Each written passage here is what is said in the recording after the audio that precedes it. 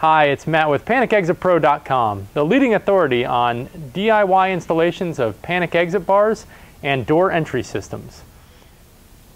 Today we're going to talk about the no-touch exiting hand sensor. What this device does is, without touching it, it detects your hand up to 4 inches away.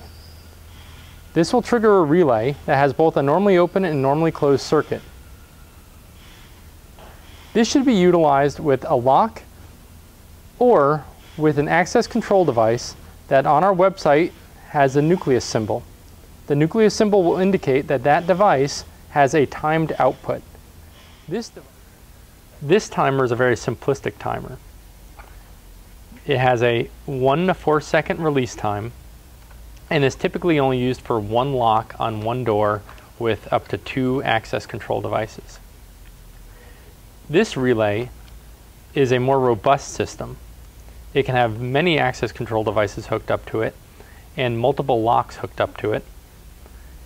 And it can release for a longer period of time, anywhere in the seconds range all the way up to 15 minutes. These are also listed on the website. You'll see the nucleus icon.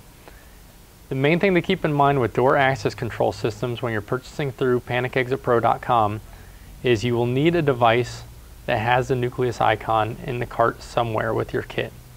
Either a lock will have to have it on there, the entry system product has to have it on there, or you have to have one of these timed relays that will have that nucleus icon on it.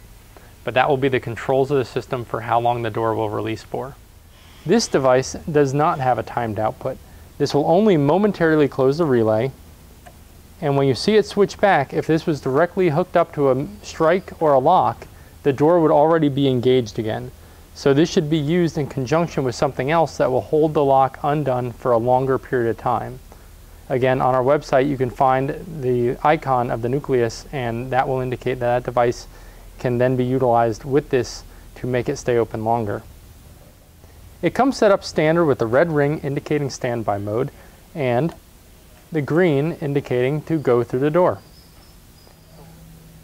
However, with the simple pull of a jumper, it is now green at standby and red when triggered. Another great feature of this is it is set up to work on a normal single gang box.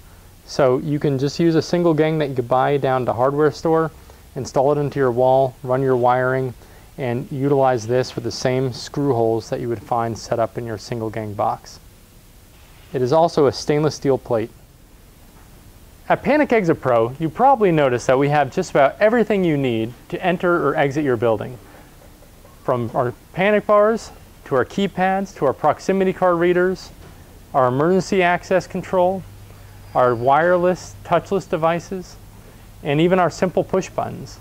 But what you might not have noticed is our expert support. 7 days a week we have people standing by that can help you wire anything together, install anything on your doors, or troubleshoot applications that you might not know what to buy and how to buy it for your application.